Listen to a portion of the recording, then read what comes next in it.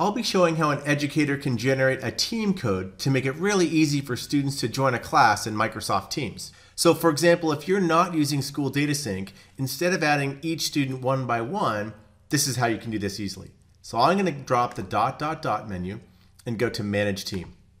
I'm going to switch to Settings, and I'll scroll down and expand Team Code, and I'll click this Generate button right here.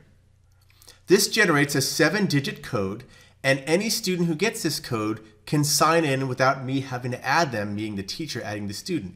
If I want to make this full screen, this is really handy. So someone can enter that code, and if I go back here, I can remove that code. I can also copy that code. So now if I want to copy this and paste it into an email, send it out, or maybe if I want to have a different code, I can click Reset and it'll generate a different code.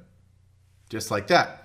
Now I'm going to sign in and show you what it looks like from the student side to sign into this classroom with this code right here. And I'm going to use the one Z10G52B.